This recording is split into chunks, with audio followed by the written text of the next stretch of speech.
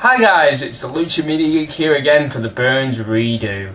I am here on a Wednesday.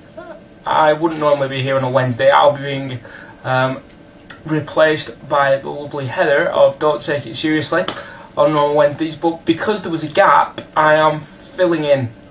For those of you who saw my Monday night review, you'll know I didn't review both Husk and Prowl. I only reviewed Prowl of the After Dark Originals double bill we're doing now, because I've got a bit of spare time and a bit of spare slot. I have watched the second movie and I have watched Husk, so here's my review.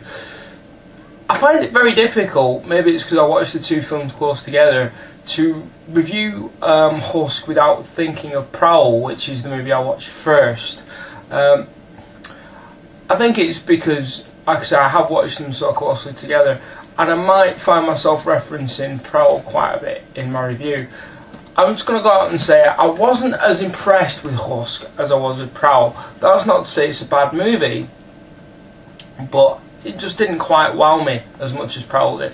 As Jack said in his review, it's a bunch of teens on a road trip, and they are attacked by crows and driven into a cornfield, and then attacked by animate scarecrows, and that's that's it. And that's actually one of the strengths of the movie, the simplicity of it. Both films, Prowl and Husk, because of the limited running times, both are around the early shade of the 80-minute mark. They don't have time to mess around. They're both quite efficient. However, again, when I watch Prowl, Prowl is a movie essentially about vampires. We're not looking at an incredibly realistic flick, but as I said in my review, I watched it and thought, yeah, I can see the teenagers getting into that situation. And again, in Prowl, there's an explanation as to why they're there on the road trip. For Husk, which was written and directed by a guy called Brett Simons, what he doesn't do is he doesn't tell you why they're on the road trip. They're just there. You don't know the relationship of these people. Again, and you don't even know, are they in high school or college, or are they buddies? I mean, you could say that's efficiency of storytelling, but I would have preferred to have some kind of context. The only real context you get is that one guy doesn't like the other guy's girlfriend when you dive into the story, which makes it a little bit difficult to care about the characters when they hit the plot. Good things about the movie is there is a real sense of momentum in it. There is a definite ratcheting up of the tension, and as Jack said, these films are made on low budgets and they do make wonders with what they have. At the end of the day, they managed to make guys dressed as scarecrows in a cornfield look quite menacing and effective.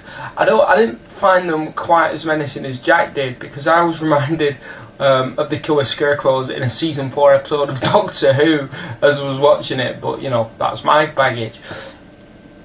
The performances are fine.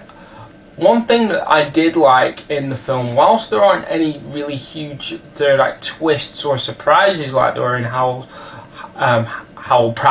I'm sorry, there are some interesting shifts in power in the group dynamic as the film progresses, which are quite good.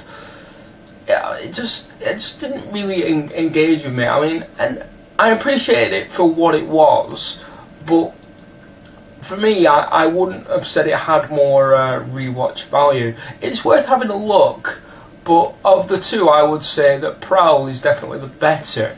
I'm sorry this is such a quick review, but nothing really struck me or wowed me too much. I did like the fact that the explanation for these events is quite, whilst it's not detailed, it's quite involving, and that was strong. So at the end of the day, I would give Husk, sorry to get all decimal on this, a 2.75 out of 5. It's not, it's not bad, it's just not great. I'm probably a little harsher on Husk, because as I keep saying, I have seen Prowl, and I have seen very recently what can be done on a low budget. But yeah, worth a look.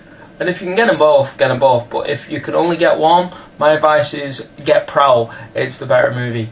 Other great reviewers are going to be sharing their thoughts on this movie, and they may be the same as mine, and they may differ. So thanks for watching, thanks for subscribing, and I'll see you.